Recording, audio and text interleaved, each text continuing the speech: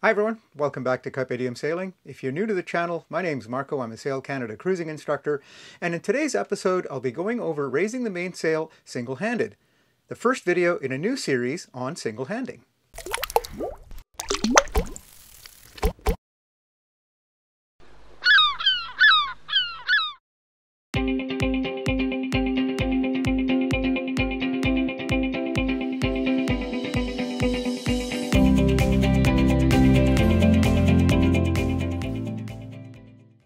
Welcome to episode 40, Raising the Main Single-Handed and General Single-Handed Sailing Concepts. This episode, the first in my new series on single-handing, was supposed to be about leaving the dock single-handed. That was my original intention, and that did air a few days ago, and it was up for a few days. I've taken it down based on feedback and numerous comments from you, subscribers, viewers, expressing certain concerns that that particular video probably wasn't the best as far as instruction goes.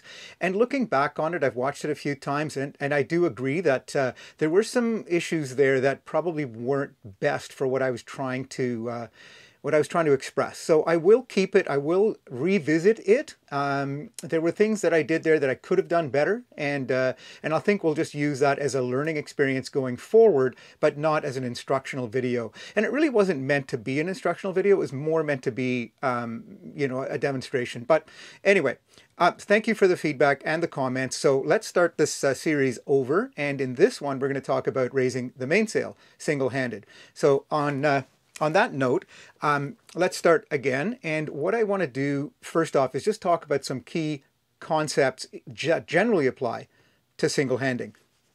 So the first, the list of these items is going to be why single-hand. Is it daunting or intimidating? Some people do find it to be that. The gear essential to single-handing, preparation, and then finally good seamanship. So let's start back at the top. Why single-hand? So for me, there's probably 2 or 3 reasons for it. One, people do enjoy the added challenge of being able to sail your vessel single-handed, and the confidence that comes along with that. 2 is the convenience. The convenience of being able to take your vessel and go sailing anytime you want without having to be burdened by, relying on crew, not finding crew, that sort of thing. And then finally, there's the solitude of being out there, you, your boat, the water, the waves, the wind, by yourself, which is quite pleasant as well. So those are sort of my main thoughts about why people single-hand or sail single-handedly. Next, we're going to talk about, is it intimidating or are you daunted by the prospect? And this is based on, my thoughts on this are based on comments that I've seen from, online, as well as people who have talked to me about single-handing, and they've never done it. So a lot of people are intimidated by it. So first of all, yes, the risk is elevated anytime you do any sort of outdoor sport by yourself. There is an elevated risk, but there are ways of mitigating that risk. And then following the advice that I have for you here today, hopefully you'll find that it's not that difficult at all. For me, I've been single-handing for 20 or 30 years. When I started keelboat sailing, I couldn't find crew. I had a little 25-foot boat, and I would just go out single-handing, and I kind of learned that way. And now, if I'm single-handing or if I have crew, it doesn't really feel all that different to me. And we'll talk about how to get there. So I don't think, like I said, I don't think it's difficult at all. So now let's talk about gear, because gear definitely does go a long way to help. So the first thing I'm going to talk about is safety. So when it comes to safety, the first thing you need, that I would say, is never leave, the dock without a good, solid, certified offshore inflatable PFD. So one with a proper built-in harness that will be attached to a proper tether, and that tether will be attached to a proper dedicated jackline. And also, many of these now come with crotch straps, which is also an added benefit. So definitely having a good proper PFD with harness is the first thing. Now, talking about harnesses and tethers and jacklines, I do have an episode coming up that I'll be talking about jacklines and harnesses and tethers and that sort of thing. You will see in the video today, I had my wife filming, so I wasn't on deck by myself. I did have my PFD on. I was not actually tethered and the jack lines weren't up. It was a very quiet day, and just for the sake of clarity and ease of filming, I wasn't clipped in. But best practice is always clip in, especially if you are up, by yourself on deck or single-handing, and as well at night, right? That's another one. But here today we're talking about single-handing. So anytime you're out on the boat by yourself, you should always be clipped in. So the next thing we're talking about, which kind of goes hand in hand with the PFD, is a PLB, which is a personal locator beacon. And there's also personal AIS, but for single-handing, I believe the PLB would be a better option. Look into them, decide. Some people have both. For me, single-handing, a PLB is a good option. I think in a crewed boat with AIS, then the AIS, the personal AIS does make some sense. So look into it and decide, what's best for you and your budget. An autopilot and or wind vane. So autopilots, electronic autopilots are very, very common these days, and they go a very long way to making life easier while single-handing. You'll see in some of my videos coming up, my autopilot did give up the ghost. I need to replace it. So if your autopilot craps out, well, that's just one of the challenges of having to deal with, sailing single-handed. And it's, there are ways of dealing with it, and we'll talk about that a little bit later on. Self-tailing winches. My first little boat that I mentioned earlier, my 25-footer, it had no self-tailing winches, I had no autopilot, it had hanked-on sails. It was really difficult to single-hand in the end compared to, 35, 40, 45-foot boats with proper modern gear. So self-tailing winches go a very long way to helping sail single-handedly. Lines led aft. This is a really interesting one for me. On this boat, I have all my lines led aft. So my halyards, my reefing lines, my boom vang are all led into the cockpit. I do have my topping lift up forward, so that does mean I have to make an extra trip to go and deal with the topping lift. I do plan to lead it aft into the cockpit, and then all my lines will be aft. Now, something that I've seen quite a bit on boats that have sort of been modified is those reefing hooks at the gooseneck, but then the halyards led aft. So now you can't really be in two places at once. You can't be dealing with your halyards and, easing the halyard and then hooking on that reefing hook. So, either have them all at the mast or all in the cockpit being safer, but many traditional boats do have everything up at the mast. So just keep them all in one place so you can get to them, mostly for reefing, but just think about, where your lines are led and how they're led and how you'll be able to use them if you're out there by yourself. And finally, roller furling. So roller furling head sails have been around forever. Roller furling mainsails are relatively new. I'm a fan of roller furling head sails. I have 3 of them. I can actually drop them and change them, and then I just use the roller furler to put them away. And if need be, in a pinch, I can roller furl the sail, a Genoa to the size of a jib. And that's quite doable. I've never had a problem myself with roller furling head sails. I mean, there's a few issues here and there, but generally they're kind of maintenance related. Roller furling mainsails, on the other hand, I'm not a big fan of for a variety of reasons. I don't like the shape of the sail, especially for going upwind. I have had numerous problems with them jamming, and if they do jam, they're jammed inside your mast. You're kind of hooped. You can't do much about it. So many people love their roller furling mainsails. I personally, it's just not for me. So it's up to you, roller furling, whether you like it, or even a roller furling head sail. If you just want to stick to hanked on sails, it is simple. It's a lot less to go wrong. That's a choice that, I will leave for you to make. The next thing we're going to get on to is preparation.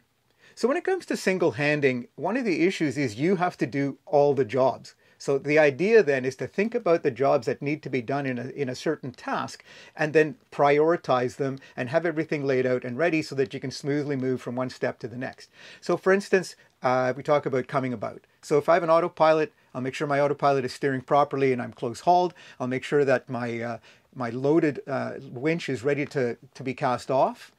So my leeward winch will be ready to cast off. My windward winch, I'll be ready to wrap up. I make sure that, it's clear before I turn. So I just make sure all those steps are in place so that, when I turn the wheel or, hit the autopilot to tack, all I have to do is cast off the one sheet and then jump over to the other side or step over to the other side and then just got that one on there, and then off I go. So just think of all the steps that need to be done in order and have them all ready to go. Think ahead to be ahead. Moving about the boat. So I'm going to talk a little bit. This is not really about preparation, but I am talking about, I said jump across. So we never jump and we never rush. So never rush. Don't flail around the boat. Even in an emergency, take your time, move carefully, watch where you're putting your feet. One hand for you, one for the boat. 2, 3 points of contact. Go from handhold to handhold, always moving very slowly and deliberately, even if you're clipped in. Because being clipped in doesn't necessarily mean you're going to stay on the boat. You can have a 3-foot tether or 6-foot tether, but depending on where your jack line is, and I've experimented with different ways, and it's really, you can't guarantee that you're going to stay on the boat. You'll stay with the boat, but you may be in the water. So still, even though you're clipped in, move around just carefully and smoothly and deliberately. The last thing I want to talk about is seamanship. And when it comes to seamanship, there's really 2 things I want to talk about. So one, depending on where you're sailing, is maintaining a proper lookout. So by law, you are required to maintain a lookout by sight and hearing and other available means, I think it says in the coal regs.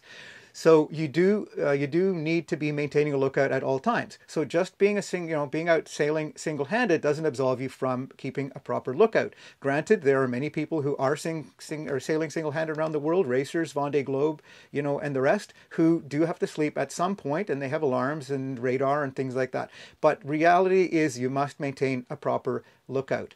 So, on a short day sail, not such a big deal.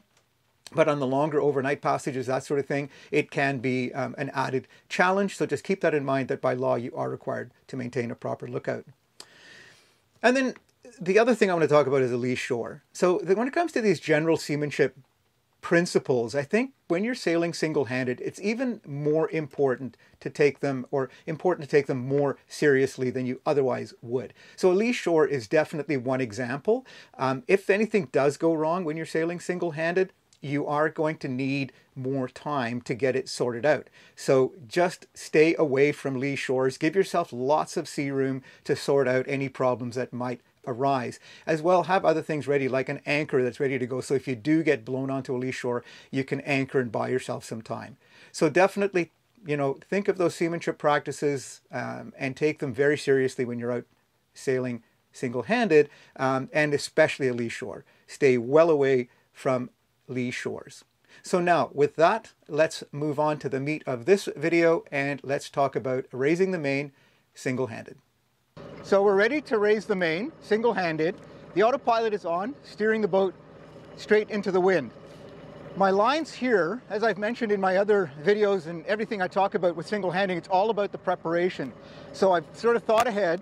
My lines, my main sheet, my main halyard, my boom vang, as well as my reefing lines are all eased and flaked here so that the sail will go up quite easily. So the first thing I'm going to do is I'm going to go forward removing the sail ties. Now, the one thing that's different here is my topping lift is up forward, which means I'm going to have to go up for a second trip to ease my topping lift once the mainsail is all the way up.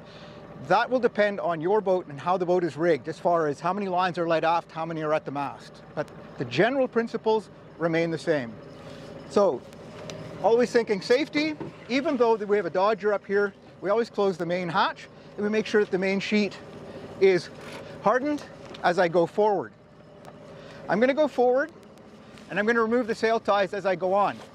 And once again, remember, one hand for you, one for the boat. I move carefully, I don't rush, I take my time, I have a nice wide stance.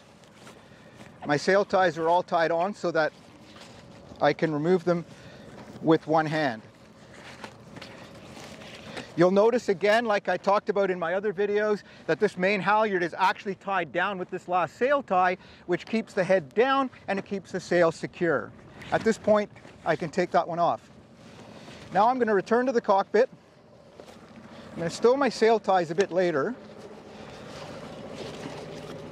At this point, I'm going to take my main sheet off the winch,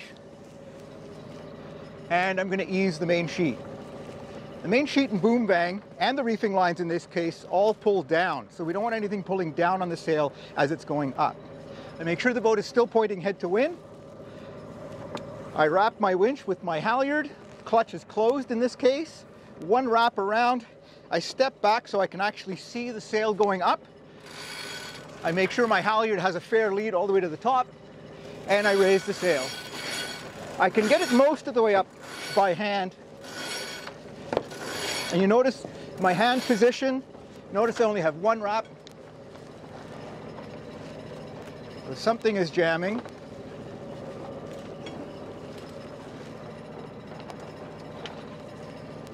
I'm going to have to go and figure that out. So I'm going to harden my main sheet. I have eased all my reefing lines, but something is jamming. So that's why it's important to keep an eye on the lines.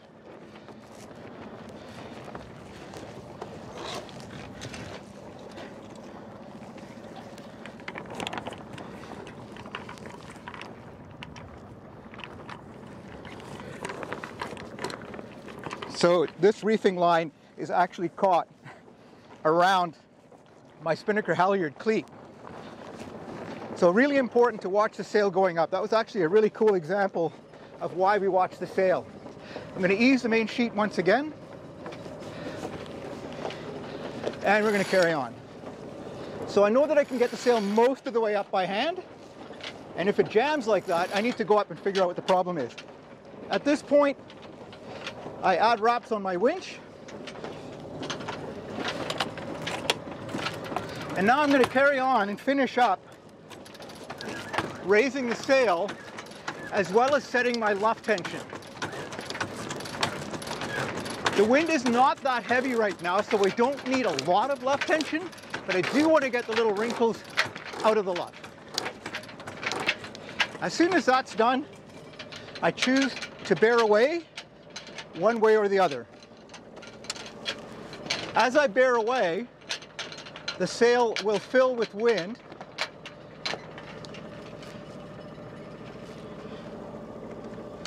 and then we can slow down and continue sailing under mainsail alone. I'm going to take my halyard off the winch. I'm going to put my main sheet back on.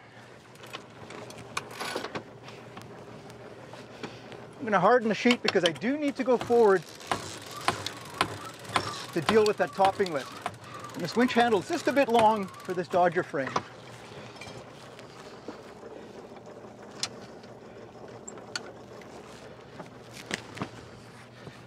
So I'm going to go up on the windward side of the boat, and I'm going to ease my topping lift.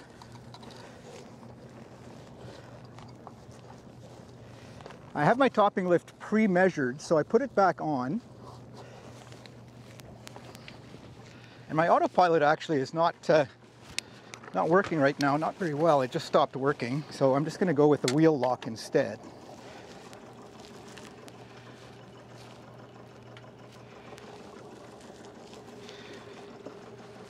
So I'm just going to bear away again, point the boat generally in the direction I want to go. And then we're going to tidy up all the lines. Now where we want to go, we're in Discovery Passage right now, just north of us, or ahead of us I should say, is Seymour Narrows. We're actually going the other way. We're going to be going south, around the south end of Quadra Island. So topping lift is eased, and I'm going to tidy up all my lines. Personally, I like to flake them. I don't coil them up. If I need to drop the sail in a hurry, or if I need to reef or that sort of thing, I want to have my halyard, my reefing lines all ready to go. But you definitely want the lines out from underfoot. Winch handle back in the pocket. The main sheet is actually a working line. It can stay there. And then the boom bang and my reefing lines for my second reef are on this side. They're looked after. And then the last thing I'm going to do for this is I'm going to take my sail ties and I'm going to stow them. This is the way I like to keep my sail ties. We double them over, and then I put the two tails through the loop on the binnacle here, and that's where they stay. If they're not on the sail or temporarily, you know, on the cushions, this is where they are. So we can get them if we need them. So at this point now, the next thing I'm going to do is continue to bear away, probably to a broad reach in this case, and unfurl our Genoa. New episodes go up every second Wednesday at 6 p.m. See you next time when we review a revolutionary piece of marine safety gear the sea arch. Thanks for watching. Until then, I wish you all fair winds and following seas.